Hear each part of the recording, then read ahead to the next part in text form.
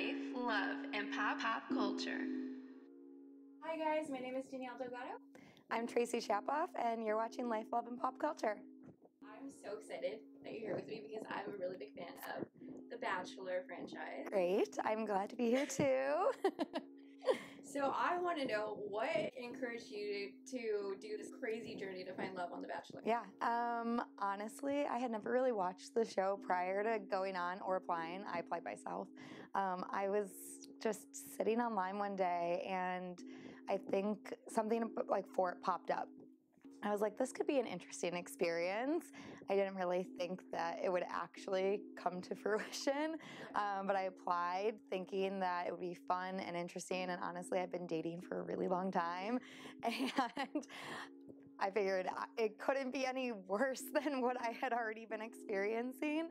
Yeah. So I figured I'd give it a shot, and it happened. I mean, I've definitely had really good dates. I've had really bad dates, everything in between. But I've had some really long-term relationships, but nothing's worked. So kind of, I wanted to see what else could give me the opportunity to meet someone that could be right for me. Yeah. You never know. You guys all seem to fall in love with the same guy. How does that work? I don't think everyone fell in love with it. Yeah.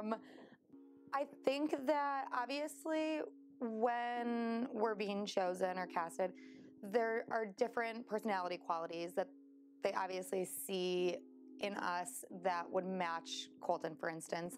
And, everyone has something that maybe in life you have a crossover probably. And I think that's how we're chosen. So there's something in common that I would say that I had with Colton.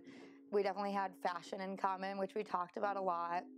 And there were definitely a ton of other things, but I think that's kind of where it lies. There's always some kind of crossover that people seem to be able to find and connect with. And then once you're in that environment and it's so focused, it heightens your emotions for sure. So a lot of people say that they grew from this process or they've learned a lot about themselves. Yeah. So what would you say that you've learned about yourself, or how did you grow as a person?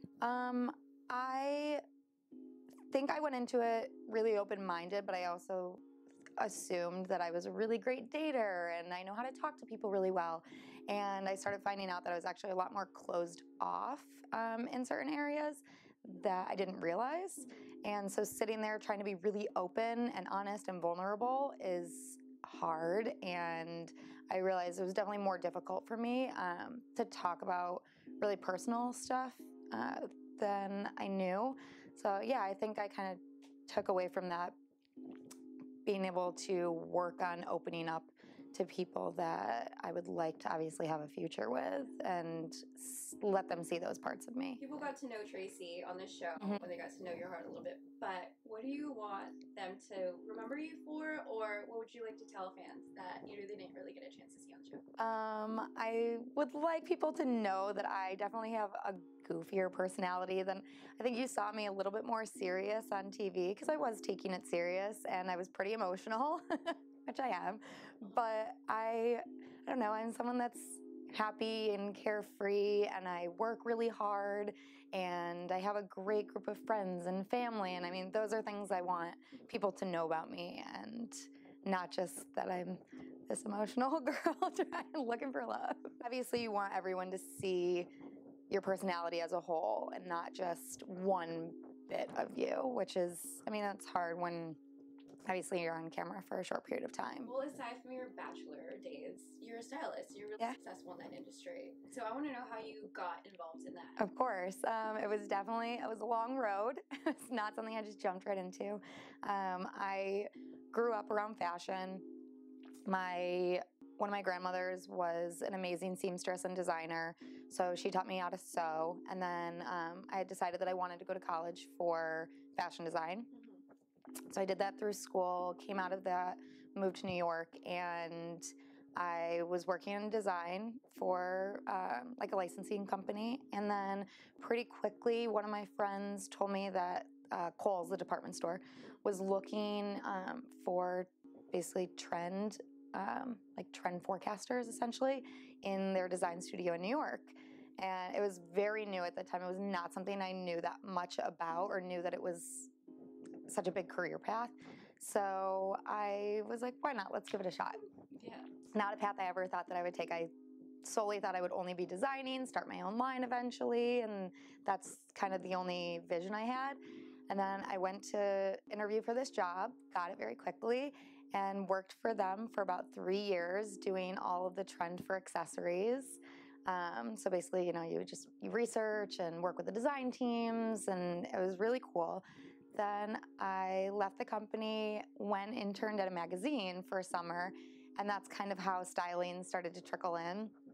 I was working a lot that whole summer with their style editor, and went on all these photo shoots, and I really fell in love with it. But then there was not a job opportunity for me at the end of the summer with this magazine. So by accident, I applied to work for Sam Edelman, the shoe company.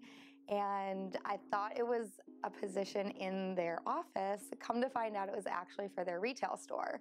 They were just opening in New York. And I told Sam, after they basically offered me the position, I didn't want to work in their store and I wanted a job in their office with the design team. So I forced it upon him, and he had me do a little trial run for about a week, I think. And I realized they didn't have a fashion department doing trend or fashion or anything. So I basically presented a job to him that I wanted that didn't really exist. Told him that I wanted to run their fashion department. And his wife was just about to come back to work as well. So her and I basically started up this fashion department for the company. Yeah, so I ended up working for him for 3 years, doing all of the fashion direction, working with the designers on the shoes, working with the licensing on all of their lifestyle products, because they started all of this other with clothes and accessories. And then after 3 years, I kind of was ready to move on. And I knew that styling was what I really wanted to do. And I was at a weird place. I had been in a really long-term relationship that a boyfriend I was living with, and it had come to an end. So I was kind of just in New York there was nothing holding me there anymore. My sister had moved, my best friend had moved, and I still had a lot of friends there, but I needed a change. So I decided to come to LA for a month and test it out, see if I wanted to move. I reached out to a bunch of stylists that I had researched who I really liked them or their clientele or their aesthetic, and just started, putting feelers out there. I got feedback from them very quickly, and I just kind of moved. Okay, so before I let you go, Hannah B, next Bachelorette, thoughts? I think that she's going to make a very, very fun, interesting season. I'm not sure that we've seen a Bachelorette like her before. She's definitely very quirky and has a personality of her own. I don't really think that she allows people to mold her in any certain way. So yeah, I think that she's gonna make for an interesting Bachelorette that we don't know what to expect from her, I think. Yeah. So she should be fun to watch. How is she off camera? She's a really nice girl. Yeah. She's fun to be around. She's really nice. Honestly, I feel like I didn't get to spend as much time with her as maybe some of the other girls did, but from what I got being around her, she is a really nice, genuine person who I do think is looking for love, and just, she's out there to find her person. We want to know a little secret from this whole process. What is something that fans don't get to see or don't really know about the show? So obviously, I think everyone knows we're mic'd majority of the time. Obviously, while we're awake, they want us to have mics on, and I would definitely try to sneak around it when I could, any way that I could potentially not be, so I could sneak in little conversations with some of the girls that I was friends with, without obviously having that on there, which is really hard to get away with. But I would definitely try to get away with it every now and then. I definitely got in trouble, but that's okay. They want to hear everything. They do. I mean, that's the whole point of being on the show. But yeah, every now and then, you want to have a conversation with your girlfriends without people hearing it. So I would try to sneak around it when I could. Well, thanks so much, Tracy. Yeah, of course. Thank you for having me. It's such a nice time talking to you. Me too. And thank you guys so much for watching. And don't forget to tune in next time as we discuss more life, love, and pop culture.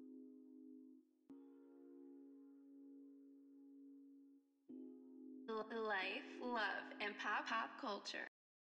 If you enjoyed my interview, subscribe to my YouTube channel and don't forget to look out for new videos